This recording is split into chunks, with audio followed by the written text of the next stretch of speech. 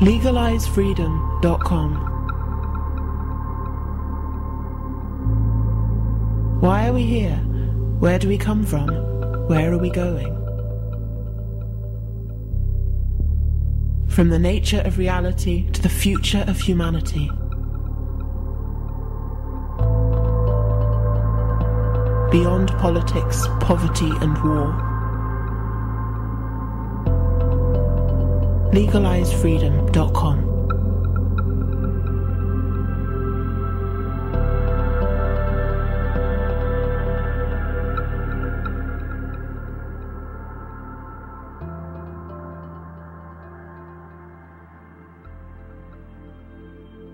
Greetings and welcome once again to LegalizeFreedom.com. I'm your host Greg Moffat and I'm delighted to welcome back Anthony Peake, who joins us to discuss his recent book, The Infinite Mindfield, The Quest to Find the Gateway to Higher Consciousness. The Infinite Mindfield uses as its starting point the widespread historical belief that the pineal gland, the so-called third eye, is a profoundly important organ. It links this to the various myths originating in ancient Sumer that dragons or serpents have guided humanity and presents evidence that these beings are symbolic of DNA.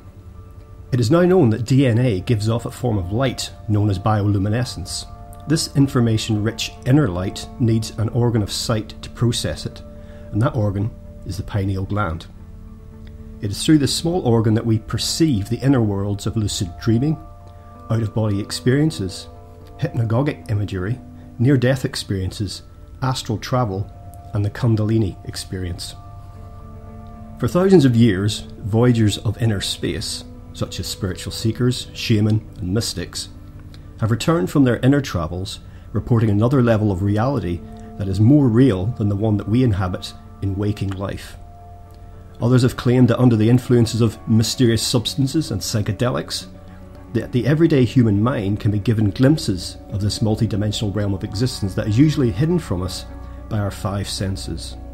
Using information from the cutting edge of modern science, Anthony presents a startling new hypothesis that these inner worlds are as real, or possibly even more real, than the reality we experience in waking life. The Infinite Mindfield ends with the mind-blowing proposition that all living beings are one unitary consciousness experiencing itself subjectively. As with our previous interview with Anthony, there were ghosts in the machine. So instead of the usual intro, we just dive straight into the interview.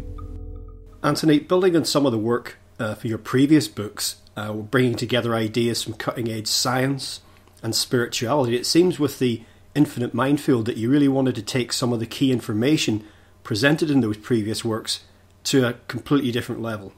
For a long time, I felt that although the hypothesis presented in the earlier books has a degree of rationality to it, and it does manage to explain some of the greater mysteries of living, such as the near-death experience, deja vu, precognition, and such like, I felt sometimes that there was a danger that it was getting somewhat inward-looking and was in a danger of being accused of being solipsistic, in the sense that if we are living in our own kind of computer game, for want of a better term, the difficulty would be is how we understand the existence of other minds. Now, I know that in philosophy this has been a great question for centuries, but effectively I didn't want to be going down that trap.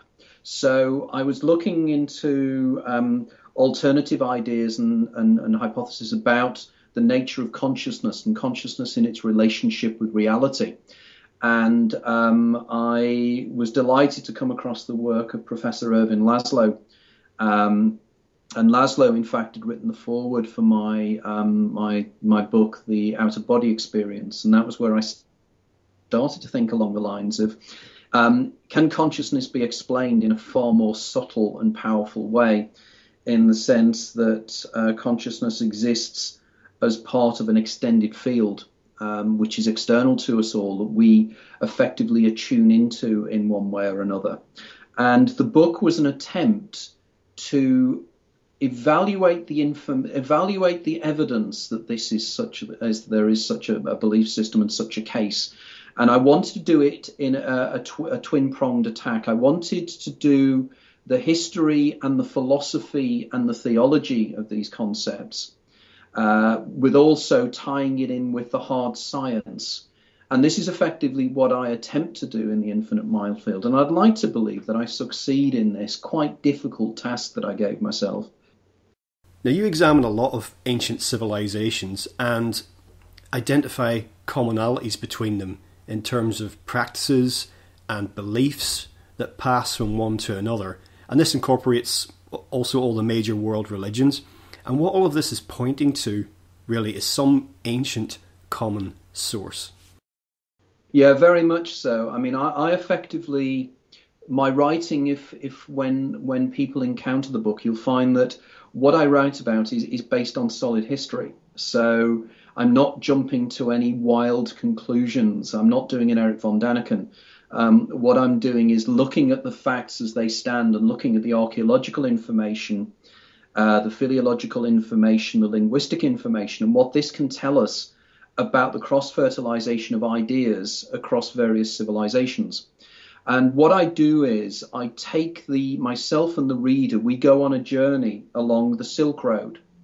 So effectively starting off in the oldest civilizations that we really have any form of direct record of, the Sumerians, and looking into the belief systems of Sumer and what they believed in, so effectively, within Mesopotamia, what was it that their religious systems believed in? And I was surprised to discover that if you look at the Mesopotamian civilizations, the Sumerians, the Akkadians, the Assyrians, and ultimately the Babylonians, they all had their religious belief system was based upon a very similar source, and this source was the idea that some form of civilization came before them, whether this civilization was an alien civilization, whether this was another lost civilization that was human, is I don't really try to answer. But if you look at the legend of the Anunnaki and the idea of who the Anunnaki were, they were supposedly people who had come from elsewhere and brought ideas with them and knowledge of how to grow crops and circulate crops and everything else. It seemed that this information seemed to just come from elsewhere. And you look at the legends of Marduk and the Nibiru and the ideas of the winged disc of Marduk. Now, if you look at the winged disc, what you find is that this has a profound amount of symbolism in it.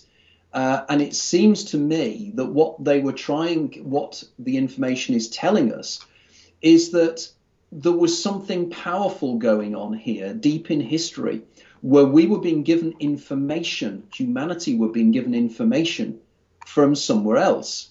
And the question was, where was that somewhere else? Now, the word Anunnaki actually means beings who from heaven to earth came.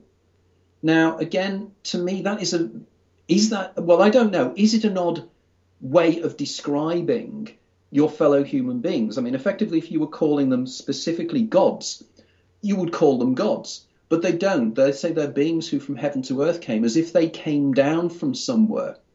Their knowledge of Lawrence Gardner describes the Anunnaki as being clinical technologists. Effectively, their knowledge of anatomy was powerful. So it seems that they had knowledge that to a degree even we don't have at the moment. Now, if you then start looking at their belief system, you find some quite interesting themes. They seem to be preoccupied with brain structures and the way the brain functions and everything else. And I then started to look into what modern day civilization, religious belief system, which would have been seeded in that part of the Fertile Crescent in Mesopotamia and seeded downwards. And one of the oldest religions, and definitely the oldest monotheistic religion in the world, is Zoroastrianism. Now, I wondered whether the Zoroastrians, because of the great age of Zoroastrian religion, was whether there were links between Zoroastrianism and these earlier belief systems. Now, if you start looking into Zoroastrianism, it becomes very, very peculiar, because the modern day Zoroastrians effectively are the Parsis, who are people of Persian origin who now live in the Mumbai area. Okay, and they left around about the 7th century AD. The Parsis left Persia and moved over the Persian Gulf and the Arabian Sea to Gujarat in India, and they continued there. Now, their belief systems are absolutely stunning, because they believe that we are all dual beings, that there is, for every human being, there's a guardian spirit that's born called a Fravashi, and the Fravashi then carries all the information of past lives within it. And not only this, but they believe that sacred to their whole belief system of Zoroastrianism is light and fire, but particularly the pineal gland, that very, very small organ at the center of the brain. Because the turban, even worn by Zoroastrians, is worn to protect the pineal gland from what they call cosmic rays. They actually call it, within Zoroastrian terminology, the actual pineal gland is called the AP. Okay, and the best thing for protecting the AP is white cotton. Now, they also say that they believe that the pineal gland gains power from light. In other words, light itself is the thing that actually generates the power of the pineal gland. So suddenly we've got this very, very ancient belief system that is discussing structures within the brain that subsequently in the book I start discussing the modern knowledge of the role of the pineal gland. And these guys knew it. You know, they were already aware of the light processing abilities of the pineal gland. So what is this telling us about these civilizations? Because if you start moving along and you assume all civilizations feed all other civilizations, one assumes that the ideas of ancient Sumer would have fed across to ancient Egypt, which they did. They then fed eastwards into the Tibetan plateau, where they seeded some very, very interesting religious belief systems based upon the Bon tradition, which is the original shamanic tradition of the Tibetan plateau, which is now part of Buddhism. And again, you get all these themes all the way through. You get the themes of the pineal gland, you get the themes of light, and it clearly is linked. Now, what is most intriguing about all this is you can take it down into Hinduism, and Hinduism has the same kind of ideas, that there is some form of light forms which are inside the body. You then go into their belief system of prana and the power that runs through the body and runs up the spine. You then discover the kundalini experience they talk about, and that involves a form of energy running up the two channels of the spine, the Ida and the Pingala, and firing up from the bottom of the spine into the center of the brain, where it explodes into the pineal gland, and it enlightens the pineal gland. So we have some fascinating things here. Now, just very quickly, just touching upon something that really intrigued me and something that I had never come across before, is there is a particular form of Hinduism called Kashmiri Shaivism. And Kashmiri Shaivism have specific beliefs to do with the pineal gland. So you suddenly find the pineal gland is the universal belief system. But then you move westwards and you get into Egypt and ancient Egypt. And suddenly, if you start looking into the sacred geometry of the buildings of ancient Egypt, the symbolism suddenly starts to scream out at you, because you suddenly find that for instance, an Egyptian friend of mine, or an American who's married to an Egyptian lady called Patricia Awan, and Patricia Awan runs the Kemet school, the Kemet school in Luxor. And she pointed out to me, and she said, even the pyramids themselves are symbolic of the pineal gland. And I said, really? How's that? And she said, what's your knowledge of Greek? And my knowledge of Greek is passable. And she said, what's the translation of the word pyramid into Greek? And of course, the pyramid is a Greek word from two Greek words, pyra, midus, fire in the middle. Now, the fire in the middle if you calculate the brain, is the pineal gland. So suddenly we have belief system after belief system, all saying the same things, all seeded probably from some original civilization that we know very little about. Now, you have a whole fascinating section devoted to serpent symbolism, and anyone who's moved around in conspiracy circles will certainly find that has a familiar ring to it.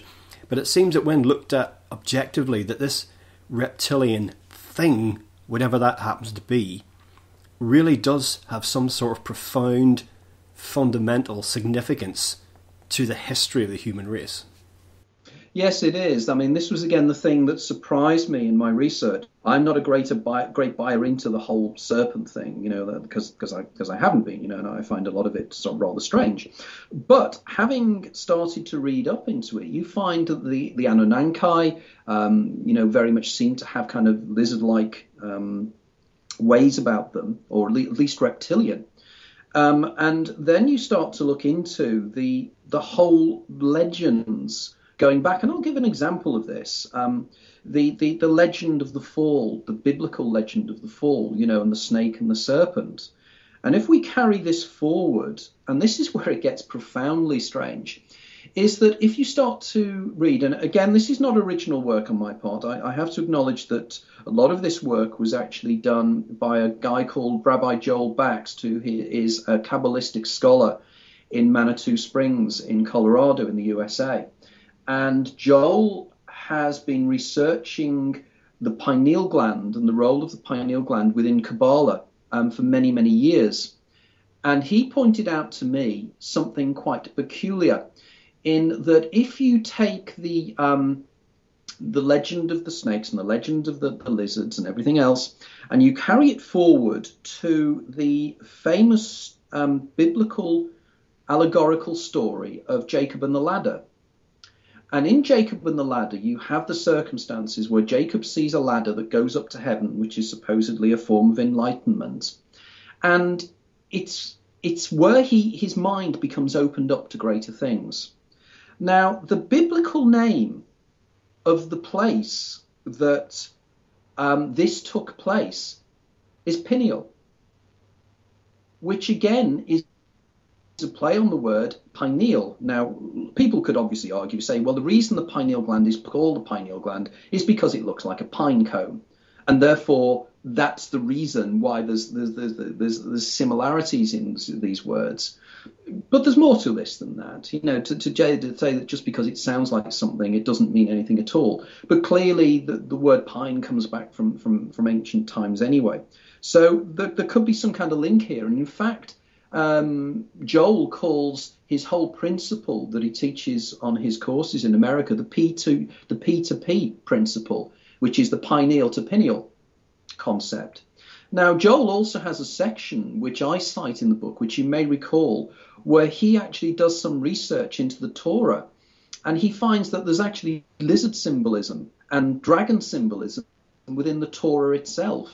Deep within the writings of the Kabbalistic writings, there is something that symbolizes the snakes.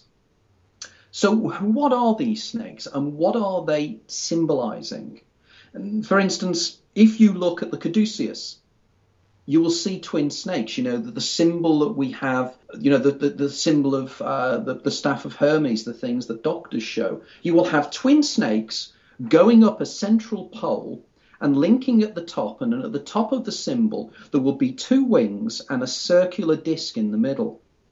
Now, Manly P. Hall, who was one of the greatest scholars of esoterica, and he was a particular expert in Freemasonry, in his book The Secret of the Ages, he discusses this symbolism in great detail, and he states that the staff of Osiris is actually a symbol of the pineal gland, because the disc that's between the two wings is the pineal gland, and the two wings are the hemispheres of the brain. The staff going down the middle is the spinal cord. But what's the symbolism of the two snakes? Then we go back and we look into the Hindu beliefs of the kundalini experience, and we find that the Hindus have names for these. As I say, they call it the Ida and the Pingala. And the Ida and the Pingala are the channels by which the energy, the prana, enlightens the mind of the person who is being enlightened. So here we have the symbolism again of the snakes. So the snakes are the things that are enlightening people. Now, in the book, it is at this stage I start moving into the science. Because, of course, if you look at the snakes and the idea of snakes moving around each other and swirling around each other, that's DNA. Because the symbolism of DNA are the twin spirals, the spirals of DNA. Now, the reason this whole thing kicked off for me was because around about 5 or 6 years ago, I was invited to try a machine that was at that stage called Lucia, or the hypnagogic light device, that had been invented by two Austrian researchers. A guy called Dirk Prokol, who's a consultant neurologist, and a consultant psychologist by the name of Engelbert Winkler. And these guys invited me to Switzerland, to the home of a mutual friend called Evelyn Alassa Valerano, who's an expert on near-death experience. And because Engelbert Winkler had read my first book, Is There Life After Death? The Extraordinary Science of What Happens When We Die, he wanted to meet me. And the reason Engelbert wanted to meet me is that Engelbert had had a profound near-death experience when he was a child. And my book was the first book he'd read on near-death experiences or allied subjects that mirrored his experiences quite closely. So he was keen to meet me, but he was also keen for me to try this machine. Now, I may have discussed this machine in my previous interview. I think I did, didn't I, Greg? Possibly. Yes, you spoke about it, but that's fine. I mean, things have moved on in terms of knowledge and experience since then.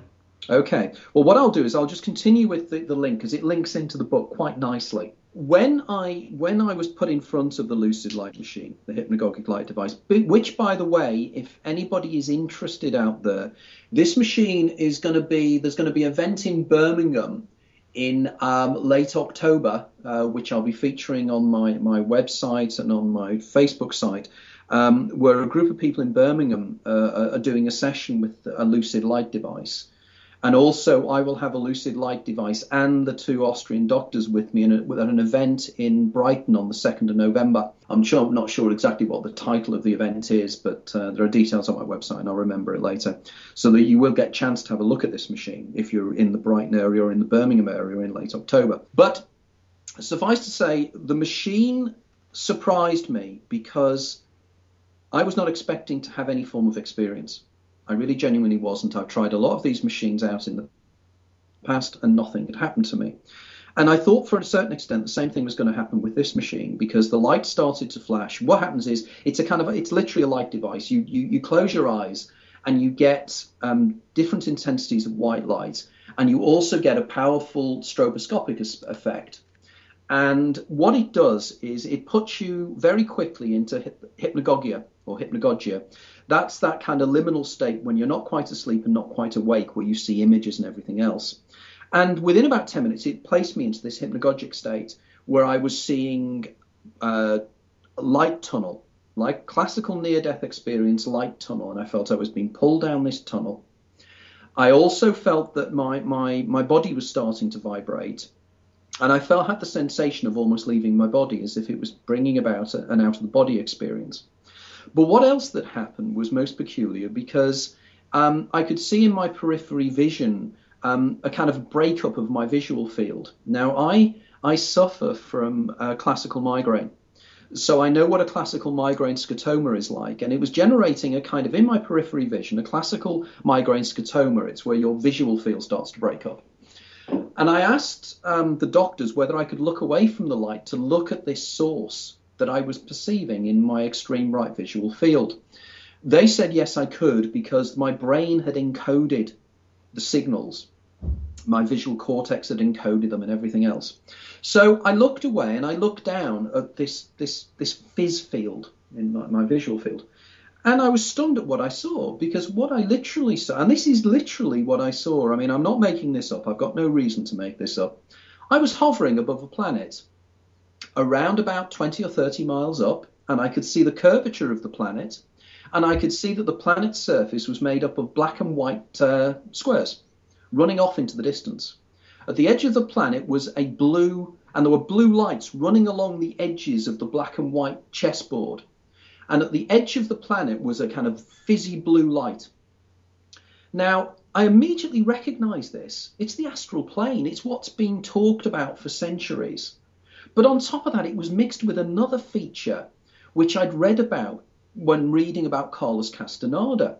It's called the lights of the world. It's a kind of a blue light that you see under certain circumstances.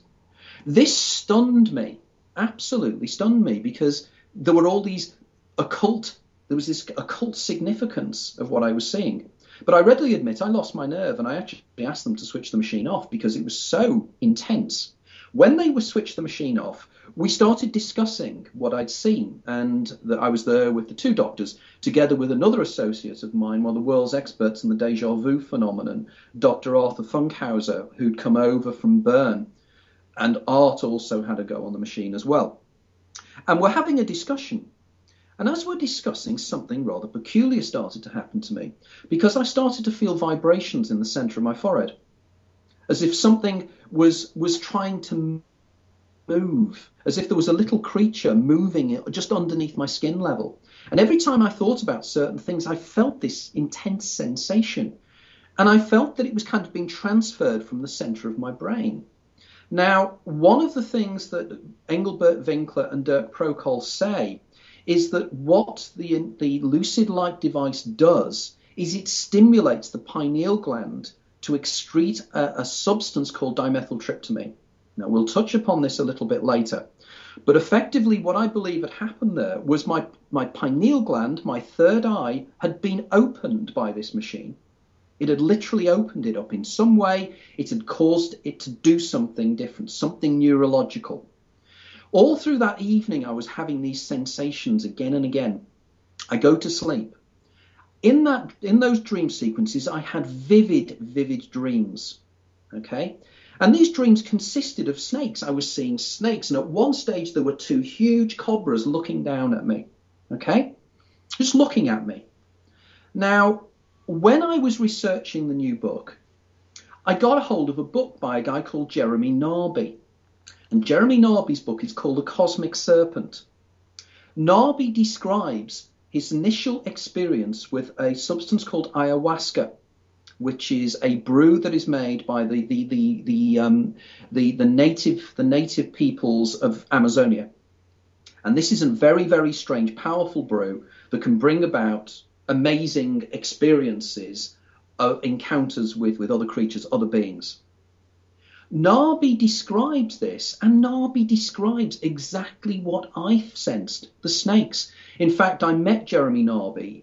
He's a French-Canadian anthropologist this summer at an event called the Breaking Convention at the University of Greenwich. And Narby was one of the speakers at this thing, and I had a chat with him about this.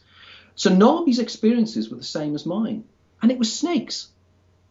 Now, if you start to read up about ayahuasca and about what ayahuasca is, you find some strange information.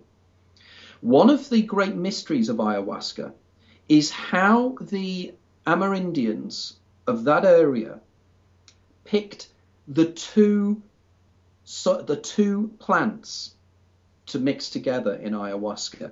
Now, ayahuasca is made up, it's effectively a brew. What they do is they take the bark of something called Banisterius capi, which is a kind of a climber. It's a root that climbs around and around other trees. And they also take another plant, another flower called Psychiatra viridas, and they mix these two together into a drink. And they make this brew. They brew it overnight, and it turns into this soggy, disgusting liquid, which people then drink. And when people drink it, what happens is that I never get this right, but I think it's the Banisterius capi contains dimethyltryptamine, the substance I spoke about before, which again we'll come back to later. And it contains dimethyltryptamine. The question is, why do they also have the other plant involved, the Psychiatra viridas? And there's a reason. if you just drank a brew made of the DMT plant, whichever of the two it is, and it went into your stomach, you could drink gallons of this stuff and you'd have no effect. And the reason it would have no effect is within the stomach there is an enzyme called the MAO inhibitor, the MAO. And what this does is it literally stops the DMT having an effect. It nullifies it. However, the other plant, maybe the Psychiatra viridas, has an MAO inhibitor chemical in it. And this chemical mixes with the DMT in the stomach and stops the MAO, stopping the DMT being effective and crossing from the stomach into the blood system and therefore into the brain. Now, they only chose 2 plants. Now, can you imagine you are a relatively primitive in what we would term tribe.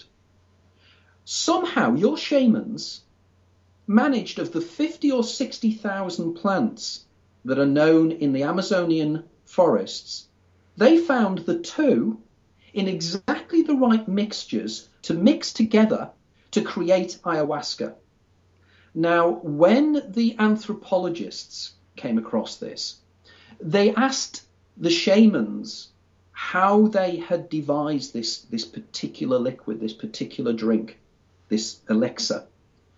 Their answer was specific. They said the plants told them. In fact, what they said was that when they went into shamanic trances many centuries ago, they encountered snakes, and the snakes told them how to make this brew. And then, because the snakes then told them how to do it, and they allowed non-shamans to experience this, the snakes had actually facilitated communication with themselves through the shamans. This means that the snakes, or whatever they symbolize, wanted to be found. They wanted people to know they were there.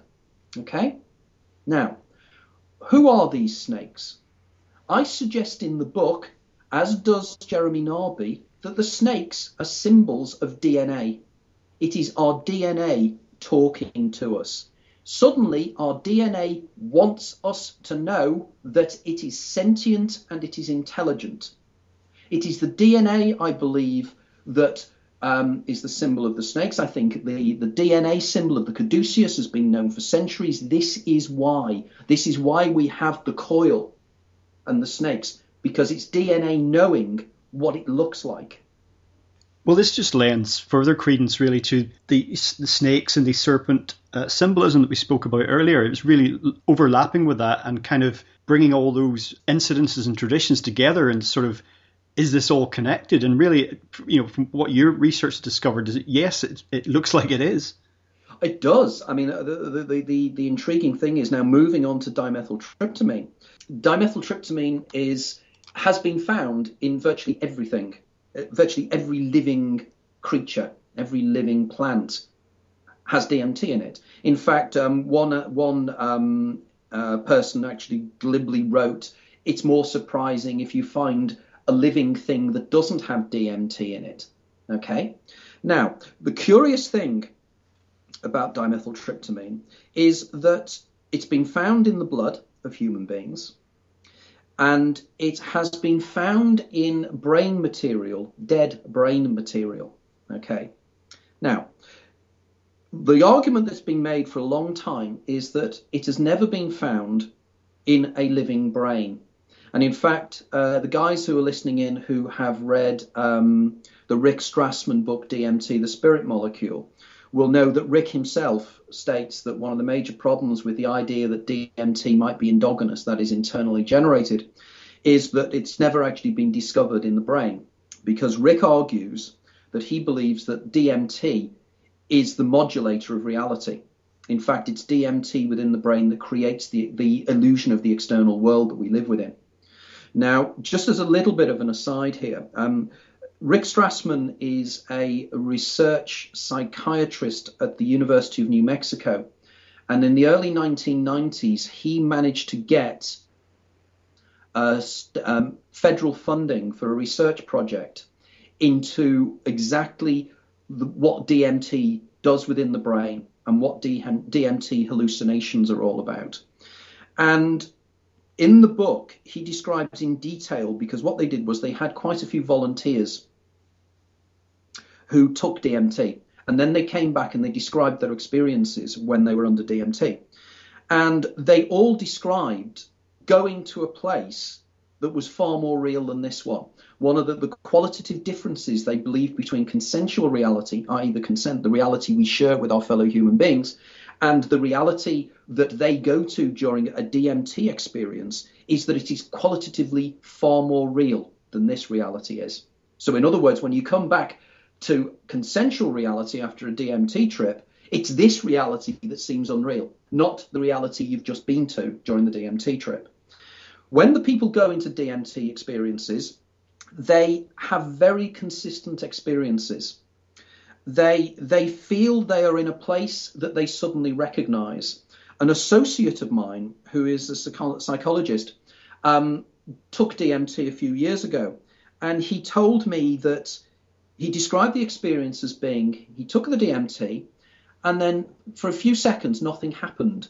And then suddenly he felt like he crashed out of his chest. He said it was like the incident in the movie Alien, where he said he felt he came out of his chest and at great speed went flying through this tunnel of light.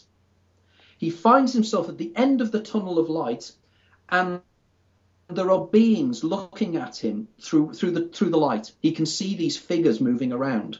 And he told me, and it's still one of the creepiest things, he turned round to me and he said, something inside me said, "Oh my God, you're back there again." He said there was this profound recognition of this place he was at. It was the place where he normally existed when he's not embodied in the human mind. Now, Rick Strassman's patients described things that, again, if there are any ufologists out there, will ring bells massively. Sometimes they felt they were in a kind of clinical place where they were being experimented upon. And they were being experimented upon by beings that looked virtually identical to greys. Okay, so here we have this link between DMT and the abduction phenomenon. Okay, now the greys, the beings themselves, were communicating in certain ways, in exactly the same way as the entities when people have out-of-the-body experiences or when they have abduction experiences. So there clearly is a parallel here between the two. So what are we dealing with here?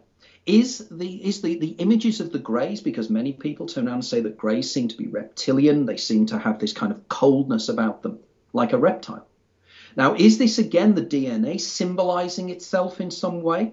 Is it the DNA, literally a term that I know has been used in ufology for quite a few years, is cultural tracking? In the idea that the DNA will show itself as snakes in societies that know of snakes and can associate snakes, whereas as we've advanced, we now have this idea of aliens. Is the DNA literally just embodying itself within the DMT dream sequence to look like greys? Because this is what we understand. Because, of course, we know that the whole grey ethos and the whole imagery of greys came from originally a book cover by Whitley Strieber? Whitley Strieber. Now, I had the opportunity, Whitley interviewed me for his show about 6 or 7 months ago. And again, it's well worth listening into if you want to. It's on Whitley's Unknown Country. And it's Whitley and I describing my concept of the daemon and Whitley's abductions. And Whitley and I are in total agreement about what happened to Whitley. And I think it's tied in here with DMT. You look again at the imagery of Whitley's experiences. You also then go back a little bit further in history, and you'll find that what Whitley saw was very similar to Awas, who was the being that manifested itself in front of Aleister Crowley. And if you look at Crowley's imagery of elementals that he manifests, they're greys. Or they're kind of similar to greys.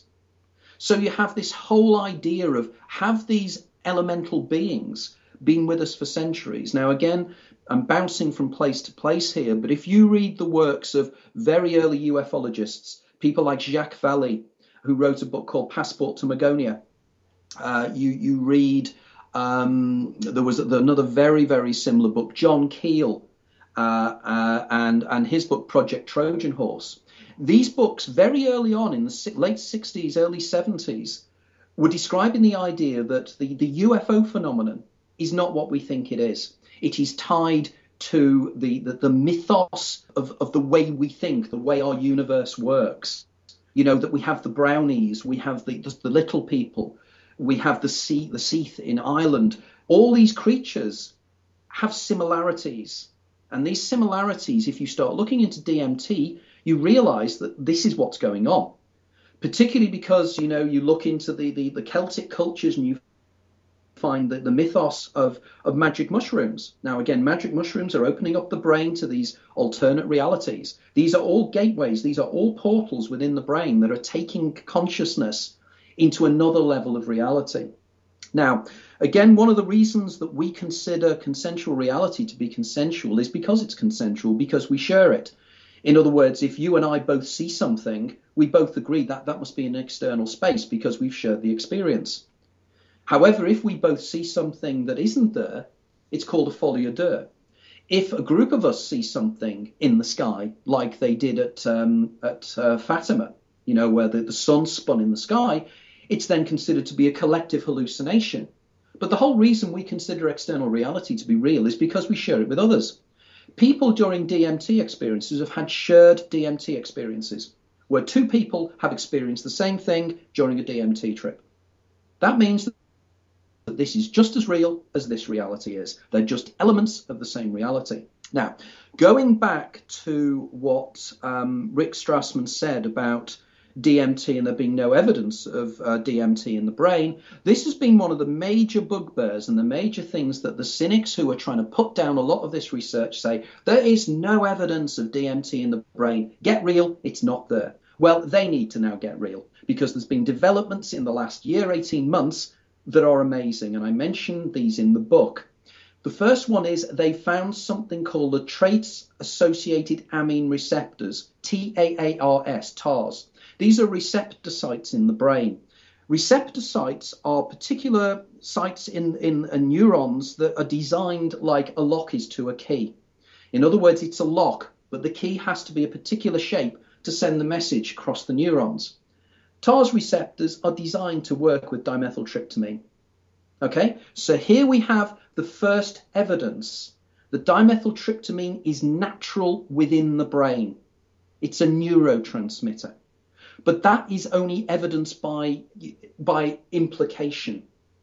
However, around about 4 or 5 months ago, a lady researcher called Jimo Borogin at the University of, I think, Minnesota, Minneapolis, somewhere like that, has done some research with a few associates on the brains of rats. They found dimethyltryptamine in the pineal gland of live rats. The reason they do work with rats is because the brain structure of rats is very similar to the human brain. So here we have, for the first time, absolute 100% evidence that DMT is a neurotransmitter of the mammalian brain. This is earth-shattering in its implications. The whole how the brain works is neurotransmitters sending messages across the brain and facilitating how consciousness works. Here we have a neurotransmitter that is the most powerful hallucinogenic drug known to man. This is the final key in the jigsaw puzzle about how consciousness actually functions. Now, again, some of your listeners out there may have picked up a few weeks ago, the Daily Mail and a lot of the press picked up on an experiment that had been done, again with the brain of rats, where they'd found that they killed these rats. It was disgusting what they did, but they killed the rats. They made them brain dead. They clinically killed them and they were waiting for brain death to occur. Around about 20 seconds after the brain had been flatlined of the rats, because they were testing with EEGs and things, there was suddenly a spurt of energy in the brain. the brain suddenly lit up greater than it does during normal waking life. This was the final throw of a brain before it dies. So what was happening to that rat's brain just before it died? I believe that was the near-death experience taking place. Okay, I'm suggesting rats have near-death experiences. Why not? You know, a rat has a worldview, and a rat might just have a near-death experience of a rat-like thing. It is evident, then, that this is what happens in the human brain. And there has been certain evidence done in this, and I cite some of this in the book, where they have found extreme brain activity just before death. Now, in my first book, Is There Life After Death? The Science of What Happens When We Die, I suggested exactly this around in 2006. And I suggested they will find evidence of this, and they've now found it. This is the DMT kicking in. And the reason I know it's the DMT kicking in is that although it's not being pointed out, it's the same research team. The same research team that was working on DMT is the same research team that was working on the near-death experiences in rats. This is powerful stuff. And this is virtually unknown at the moment, and it's not being picked up and ran with. And my book deals with this because I think this is the big breakthrough in terms of brain science. Well, two sort of little additional points connected with that is this tying in with the idea of the brain as a sort of you talk about DMT as a modulator of reality. The brain is kind of a receptor and broadcaster, of higher frequency vibrations, again, modulating this reality. And also Rick Strassman and others tried to discover, did these alternative realities that people were experiencing under DMT and ayahuasca and similar things, did they actually have any objective reality? And then when you get these commonalities, there's these similar experiences, particularly of people who haven't met or not even on the same continent, it seemed to suggest that if they don't have an objective reality, then something within our brains is causing these similarities in the experience, or something within some part of the physiology. Yeah, it's very interesting, the way in which, most people fall into the trap of something called naive realism. And it's something used by consciousness scientists to describe the kind of people who believe that the external world that is presented to you by your senses is what is actually out there. And it's not. You look around and you feel, whoa, wow, this is really interesting. Must be how it is. I came across a wonderful term recently called electromagnetic chauvinism. And it's the idea that we believe because we see with the particular part of the electromagnetic spectrum which stimulates our eyes, which in turn stimulates our visual cortex to recreate a reality internally, that therefore that is what we see. And that's what's really out there. And that's what it really looks like. But of course, it doesn't really look like that at all. And a little bit of logic will tell you that. In the book, you may recall, I discussed the electromagnetic spectrum. And we know that light is a very, very small part of the electromagnetic spectrum. And the light we see is the light that all our eyes perceive.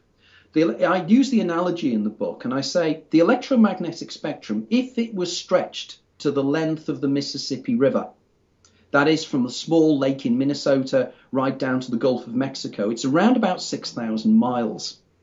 That's the equivalent of, say, and if you took that as an equivalent, the actual spectrum of visible light that we see would be about an inch, about 6 or 7 miles south of Hannibal, Missouri.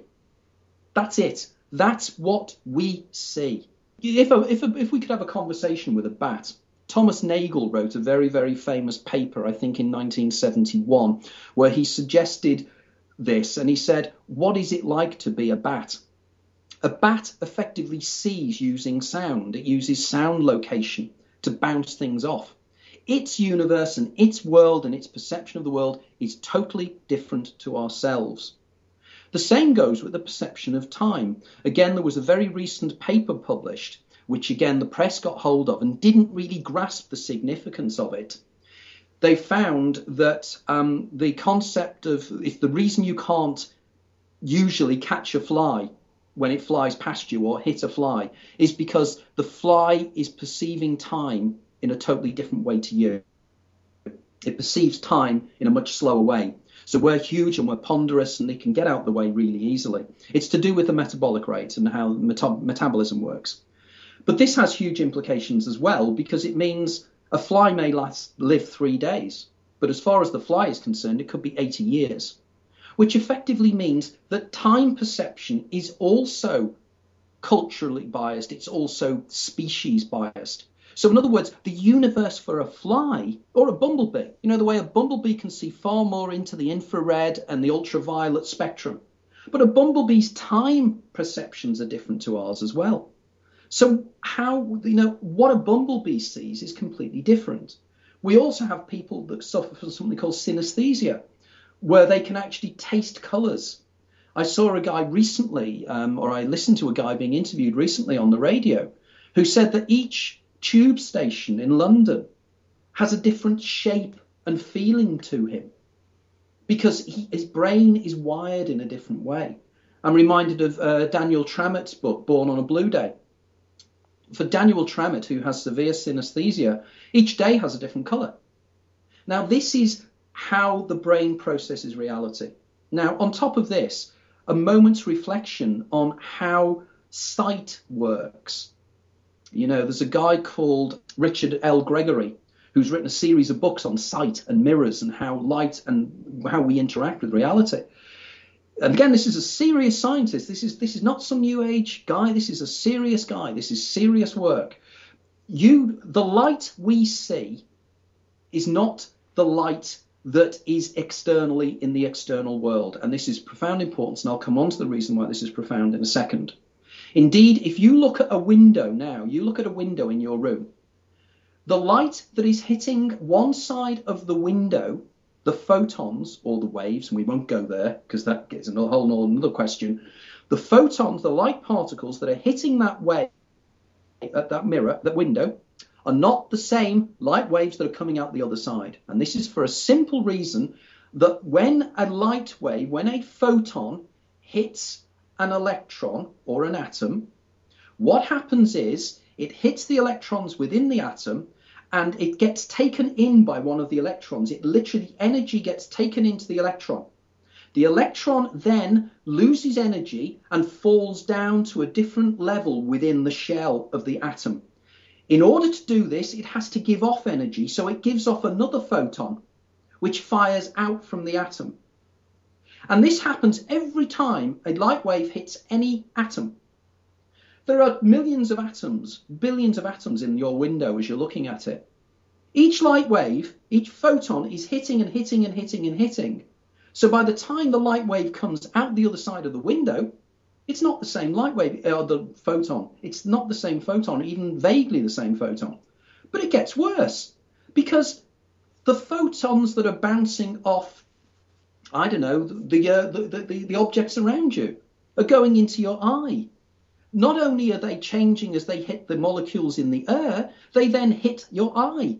They go through the lens, they go through the aqueous humor of the eye. They then hit the back of the eye. Those light photons are completely different photons. But now it gets weirder, because when it hits the back of the eye, that light wave, I keep saying waves, but that particle gets changed into an electrical impulse. So it's gone. It's now an electrical impulse, which is a different form of electromagnetic energy, which then goes down the optic nerve to the back of the brain, the place where sight is pulled together. It is then recreated by a magical way. Now remember, on top of that, the actual retina on the back of the eye, the image that hits the back of the eye is postage stamp sized and it's inverted. So this tiny little image that is consisting of photons that were not the original photons and electrical impulses is recreated in the visual cortex, recreated literally to create the three-dimensional visual world that you're looking at now. That is impossible. There is something very weird going on. In fact, where is that light coming from that gives you the inner image of light? I argue that light is coming from and is being processed within your brain from the inside, not the outside. And I think the pineal gland is directly responsible for this. Again, people will be bouncing up and down and probably say, no, the pineal gland, yeah, haven't I read somewhere that the pineal gland is a form of eye? Well, it is. In fact, there is a lizard called a tutora, which is found on certain islands off New Zealand. Its third eye, its pineal gland, is in the center of its forehead, and it sees. It actually can process light. Okay? Now, our pineal gland has vestigial compartments to it, which suggest at some stage in the distant past it was light. It could see light.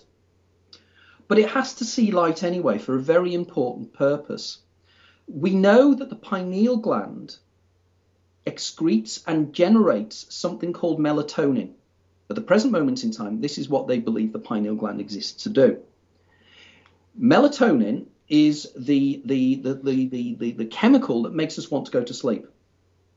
So this is why you take melatonin tablets when sometimes, you're doing a transatlantic flight or something. But the billion-dollar question is, how does the pineal gland that's located right in the center of the brain know it's going dark? Because there is no external light there. The reason it knows is it sits above the optic nerve. The optic chiasma runs just below it, and it somehow senses that light is being processed by the optic nerve underneath it. Now, it then generates this idea of going to sleep. But imagine a scenario that it can generate internal light by drawing up light from somewhere else. And this light from somewhere else is also known to exist. It's known as bioluminescence or biophotons. We have this issue of this internal light. I have long been intrigued as to when I close my eyes and when I have classic migraine, I see things. I see coloured lights, I see swirling lights, I see lots of intriguing things taking place. I've always wondered where that light comes from. I've also wondered where the light comes from that illuminates our dreams. Now, that's not such a bizarre statement as it seems, because again, let's go past, let's ask more questions, not just stop at single questions. One of my big bugbears at the moment is something I call labeling theory. In other words, if we've labeled something, given it a name, we've explained it. The classic example of this is hallucinations. Oh, somebody's just had an hallucination. Oh yeah, we've given it a name, so we know what a hallucination is. No, we don't. We haven't got a clue what hallucinations are. There's one thing knowing that there's certain activity in the brain in certain points, but that's not telling how it is that within the brain there is a sentient something that calls itself I, that is actually seeing things and processing things and understanding things. That's a huge leap. It's actually called what the Australian philosopher David Chalmers called the hard problem. How it is that there is anything inside there at all. Okay, so here we have the idea. There's this inner light. Now, recent experiments done by an associate of mine called Professor Istvan Bokken in Hungary, he's been working with eyes of frogs' eyes. And he's discovered that frogs' eyes give off photons. Now, think about that for a second. We naturally assume that the human eye takes in light. It doesn't put it out, but they proved it does. So sometimes when somebody says somebody's eyes are dead, it's because there's no light coming out from them. People say that, that his eyes are alive with light. This is because the eyes give off light, and a light that's coming from inside, projecting itself into the external world. Where does this light come from? Where does this electromagnetic energy come from? This electromagnetic energy, Bokken believes, and a lot of researchers believe, and this has been going back years. There's been work done by a guy called Pop at the University of Liverpool many years ago about bioluminescence and biophotons. This is actually electromagnetic energy that's given off by cells. In other words, we generate light internally. The light is drawn up from somewhere. They have recently discovered that DNA itself gives off light. So here we're coming right round again to the DNA thing. DNA gives off electromagnetic energy. DNA gives off light. DNA can illuminate. So suddenly when we use this term, inner illumination, seeing the light, suddenly we're in a whole different ball game here. What do people turn around when they have a near-death experience? I see great light. I see light. I see a tunnel of light. I see a being of light. I'm going down a tunnel towards a point of light. This is all inner light. This is the inner light that mystics have talked about for centuries. We now are doing the science of how this inner light is generated. Now, I believe that the inner light itself, not only is it processed by the pineal gland, but it is facilitated by the pineal gland excreting dimethyltryptamine. Now, as Rick said, this is an interesting argument that dimethyltryptamine is probably responsible for the near-death experience, because the similarities between near-death experiences and the experiences of people who have NDEs. I also consider that DMT is responsible for lucid dreaming. I also believe it's responsible for the out-of-body experience. I think all these phenomena are linked, and it's one of my aims in life is to be somebody who brings together ideas from disparate areas and says, look at these in toto, look at them together, join the dots and see what pictures come forward. Don't just work away in isolation. Now, I'm now working fairly closely with a guy I mentioned earlier on, Professor Irvin Laszlo. And indeed, Laszlo and I are now writing a book together, which will be out next year, published in the States by Inner Traditions, where we're actually discussing evidence for consciousness outside of the brain, and the idea that the brain is effectively a receiver of consciousness. In other words, it attunes into a consciousness field, and consciousness exists outside. Consciousness is far more complex than we think it is. So when we have traces, when somebody does an EEG trace on somebody's brain or a PET scan and they see the activity in the brain, they're confusing that, thinking the activity itself is what is bringing about the experience of thinking or whatever. They're getting it wrong. It's the experience of thinking that is bringing about the activity in the brain. In other words, we've got it completely the wrong way round.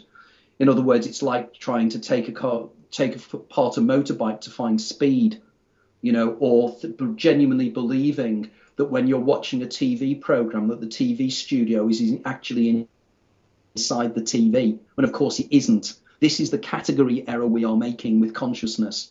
If anything, the brain is an attenuator. It actually takes out information. It keeps information from us, because the reality internally and reality externally are all parts of the same thing. One of the points of view that people sometimes accuse me of is being a dualist. The idea that I believe that there is mind and matter and the two things are different things. It's the critique that they put on Descartes and various other people. I'm not. I'm a non-dualist. I completely believe there is only one substance in the universe, and that is consciousness. Consciousness is the baseline of everything. This, again, is what the Buddhists believe. It's what the Hindus believe. We can say, these are archaic religious beliefs that bear no relevance to modern science. They bear huge relevance to modern science because they're giving us clues as to what is really taking place. We naively assume, as I said earlier, that external reality is physically out there. Really? We know that what reality there is 99.99% empty space, literally empty space. And we know if we take an atom apart and take it apart into the nucleus and the electrons whizzing around, the electrons themselves are non-physical in the terms that they're kind of bits of energy. And this is where we come round back to full circle now, because if consciousness is a field of energy, what is this energy? What is this energy and where is this light coming from? I believe that the light is coming from something called the 0 point field. And again, this is not original, and I readily acknowledge this is not original. A lot of fascinating work has been done in this area by another associate of mine called Professor Bernard Heesch.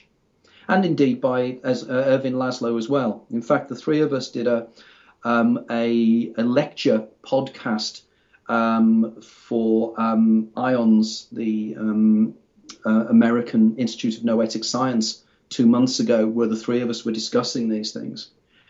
The idea is that the 0 point field is where everything is encoded. The 0 point field is effectively the hard drive by which the universe functions and works. The 0 point field is, and 0 point energy is a form of energy that exists within everything. Space is not empty. Space is not a vacuum. Space is the complete opposite of vacuum. It is full of energy, this 0 point energy. And 0 point energy has been postulated for quite a long time. There is certain evidence, there's something called the Casimir effect, for instance, that suggests that there's a form of energy coming down. They've also, when they have taken particles and frozen them down to just above absolute zero, they find that there's still some energy coming up from somewhere. That is coming up, not going down, which suggests that this form of energy exists at absolute zero. And of course, absolute zero by definition is the coldest it can possibly be. And cold means there is no energy. Nothing is moving. So effectively, there shouldn't have been no energy, but there is. Now, if this is the case, this means that space is absolutely full of this energy. Now, this is the energy that brings about this light. Now, again, there has been recent work done about where they have been playing around with light. I don't know if you've seen this, whereby they've announced that they've been able to create physical things made out of light photons. What they haven't actually fully said, but it is clear from reading the papers that what they're talking about here is 0 point energy. So again, all it is the same form of energy that myself and Laszlo and Heish bang on about again and again and again. So here we have a model of reality that is revolutionary, absolutely revolutionary. And in the Infinite Mindfield, I try to pull this all together. Now, the final point I'd like to make is, what is the background? Where is all this leading? Well, I believe it's leading to a fascinating implication.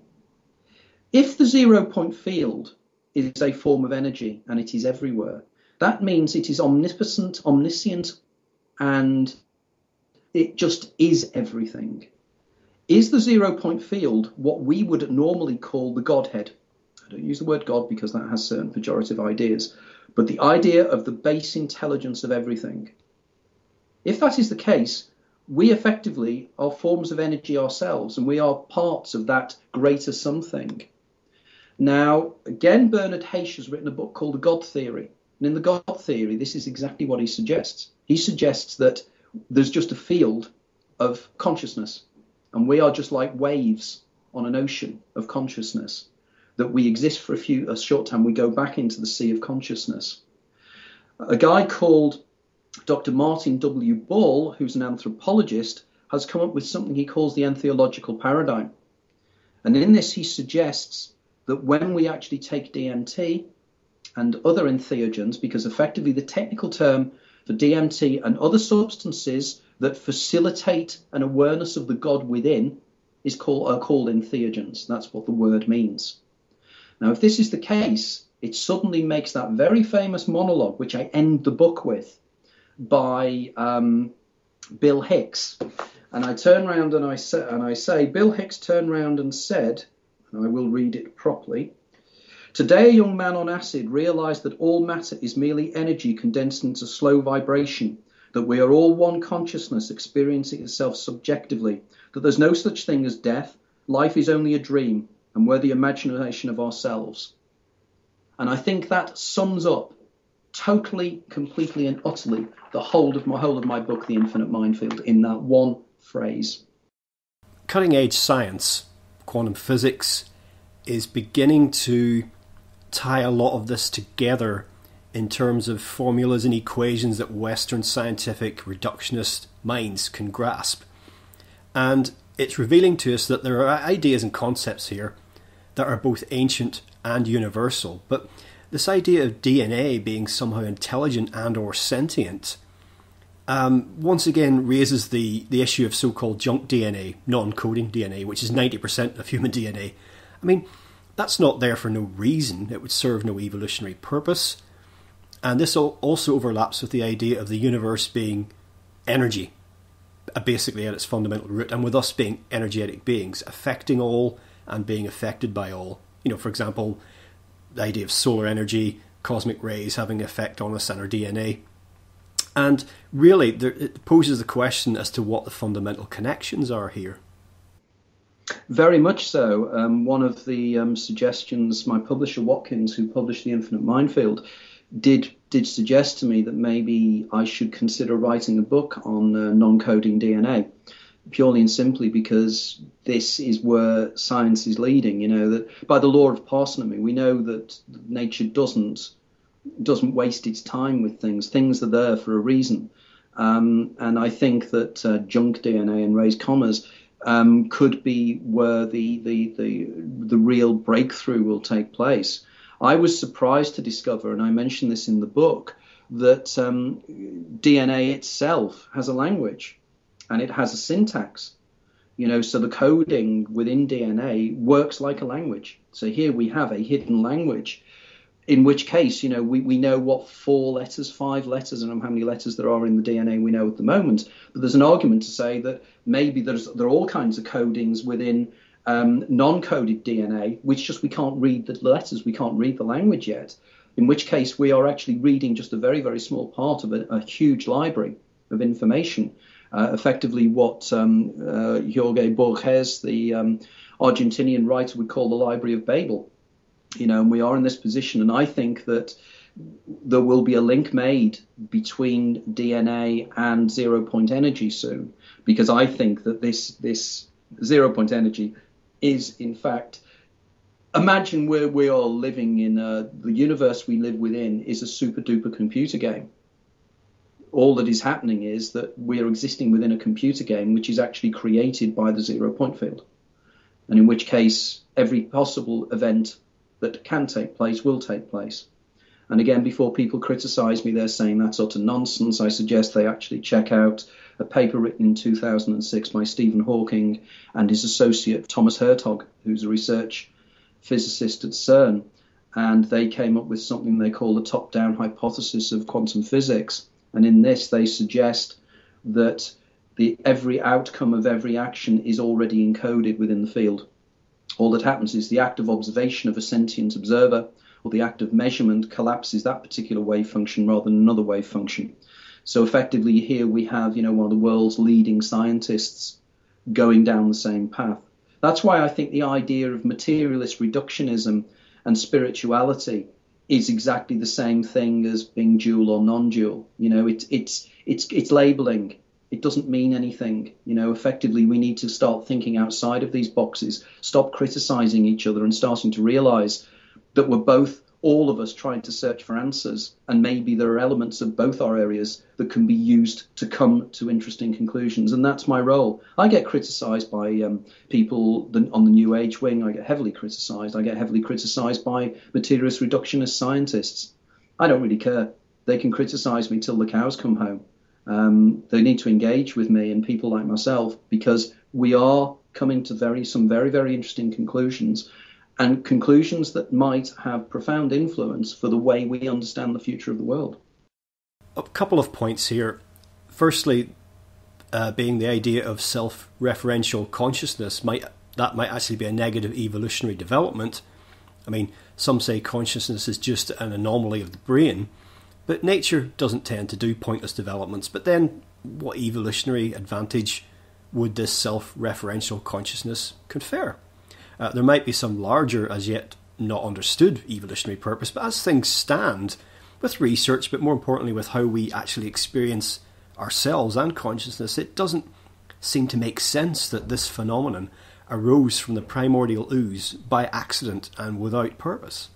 Exactly, and that really brings us right down to the really nub of this question. As you rightly say, self-referential consciousness is not necessary. In fact, it brings about such things as altruism, which is not conducive to survival of the fittest. So there are curious things here. And as somebody recently, it was pointed out to me by, and I can't remember, it was some research scientist that said, if the outcome of evolution was to literally make a creature that was the most effective within its environment, we needn't have evolved from the amoeba, because the amoeba is very effective within its environment. In fact, if you look at some of the other living creatures, an ant colony is extremely effective, and they have existed for millions and millions of years, hundreds of millions of years. So therefore, to say that consciousness evolving was pointless unless there's a purpose for consciousness. And there are more and more scientists coming round to the belief that this is an observer-based universe, that the universe has been hardwired since the first moments of the Big Bang. And again, if you read the Cosmic Anthropic Principle book and the Goldilocks Enigma, and various other books, you can actually see just the chances of this universe, if it's the only universe. And of course, we could use multi-universes, in which case we are existing in the only universe that would happen to be right, but there's billions of others that haven't been, which I can quite live with. But the idea that we were hardwired to evolve in this universe in order to bring it into existence by observation. Now, people will turn around and say, hold on a minute, how can a sentient being, a self-referential sentient being that exists now, bring into existence things that happened millions of years ago, billions of years ago, the Big Bang itself? Well, we observe the endings of the Big Bang. We look at the edge of the universe. We're receiving the light waves and the electromagnetic waves from millions and billions of years ago, which are then triggering our receivers here. In other words, we are collapsing by observing. When you look in a telescope and you look at the Andromeda galaxy, you're collapsing the wave function of those waves of light that are actually coming from the Andromeda galaxy. And you're bringing them into existence, even though they were generated, 13, 14 million years ago. So this is intriguing in itself. And again, John Wheeler came up, and again, one of the world's top research physicists came up with the same kind of concept, that it's an observer-based universe. Was it John Jeans? I can't remember that, but Jeans anyway came up with something the sound. He came around to the quote where he said, I think more and more I look at science, I'm come to the conclusion that the whole of the universe is a great thought. And this is it. Intelligence, consciousness, and observation is the baseline of reality. And to be honest, as a final point, this is the only thing we can ever know. The only thing I can ever know is that I am a sentient something observing something. Everything else is periphery. Everything else could be just an illusion given to me by my senses, because I don't know any different. Well, I'll just offer one closing thought, which is not mine, but I'll offer it up anyway. It's simultaneously poetic and melancholy. And it comes from a book called Inner Paths to Outer Space. It's put together by Rick Strassman and several others. No doubt you've read it.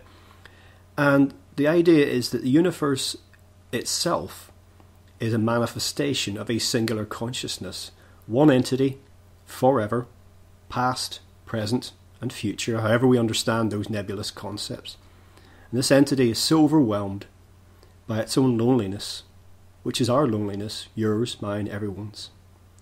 And so consciousness is forgetting itself, hiding from itself by becoming you, me, and every seemingly separate form that exists.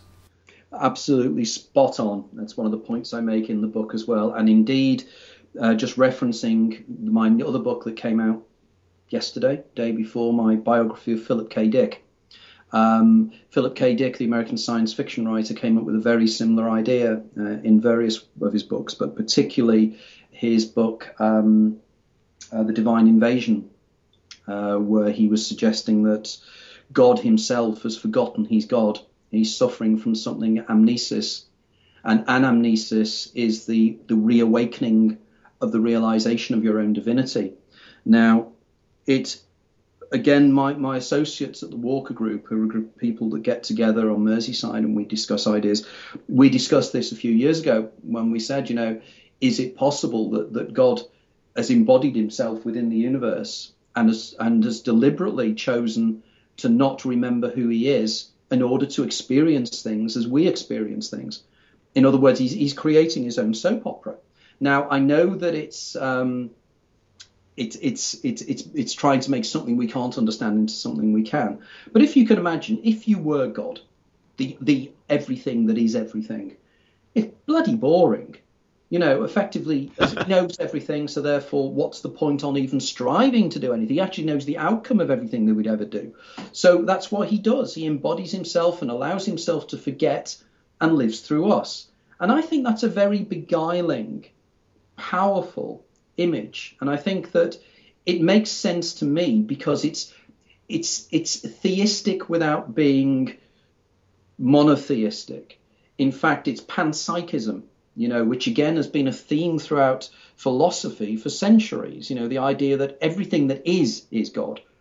It's the idea that everything is. It's not the idea that God is in the trees or in the plants. Everything is. Everything that is contained within. But this is going back to the Kabbalah. If you go into the Kabbalah, it's the Or Ein Sof. It's the everything. This is what God is as far as the Kabbalah is concerned.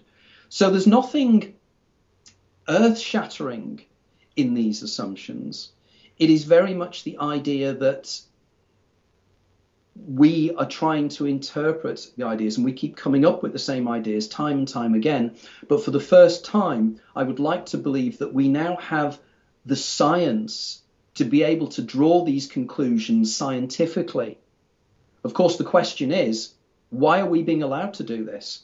Because if God wants himself to not be known and to have been forgotten who he is, why am I and various other people being allowed to write about the fact that God has forgotten who he is?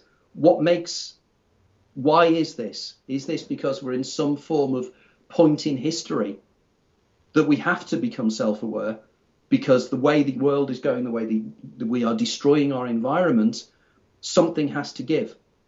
Because at the moment we're facing complete destruction of our environment, our planet, our fellow human beings.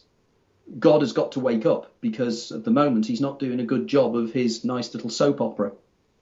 Well, that is indeed a profound and thought-provoking note on which to end. Anthony, we've been discussing your recent book, The Infinite Mindfield, so perhaps you'd like to tell listeners about that, your other book about Philip K. Dick, that's out at the moment, your website, and just anything else that you'd like to share. Yep, sure. The Infinite Mindfield is probably the pulling together of my 15 years of research, really, and the feedback I'm getting. It's been popping up at number one quite regularly on the parapsychology section of Amazon UK, so I'm really pleased with the sales. And my publisher is also delighted, and we're getting quite a lot of positive feedback about the book. I've written a series of other books, Is There Life After Death? The Extraordinary Science of What Happens When We Die, which is my take on the near-death experience. I then followed that with a book, The Daemon, A Guide to Extraordinary Secret Self, which is about the idea of duality of consciousness. I then moved on to the out-of-body experience. I then wrote a book called The Labyrinth of Time, which looks into time perception, which I touch upon and I touched upon in here. I also co-edited a book called Making Sense of Near-Death Experience with two Australian consultant psychiatrists, which, funnily enough, last year was nominated for Psychiatric Book of the Year by the British Medical Association. We didn't win it, but we were highly commended. Then we have The Infinite Mindfield, which came out, last month. A couple of days ago, my next book, Philip K. Dick, A Life of Philip K. Dick, The Man Who Remembered the Future, which is a new biography and analysis of the life and the works of Philip K. Dick using my particular approach to reality. This has involved me in interviewing a lot of people that knew Phil, including two of his ex-wives, and getting a lot of information from there, which is probably going to be interesting to a lot of science fiction readers and people just interested in my own work. The book I have just finished the writing of is the book with Irving Laszlo, which will be out this time next year. And literally over the next few days, I've started work on another manuscript, which is yet to get a publishing deal, which will be a fictionalized account of my ideas and hypothesis placed in a fictional environment, so I can really pull out the ideas. I've taken a little-known historical character, and I'm going to write his life based upon my own ideas of what reality really is. And that is about it for now, but there are ideas popping out all the time. So, Greg, thank you very much for having me on the show, and I look forward to future interviews with you. Well, folks, that's it for another week. As ever, thank you so much for listening. If you enjoyed the show, please check out the website. That's legalisefreedom.com, legalise-freedom.com, where you'll find an archive of programmes offering alternative views on a wide range of topics, including world affairs, politics and economics, science and technology, religion and spirituality, conspiracy, and alternative history. You can also browse and buy a range of books and DVDs from our guests, and if you're feeling generous, make a donation to help keep the site up and running. Until next time, I'm Greg Moffat, and you've been listening to legalisefreedom.com.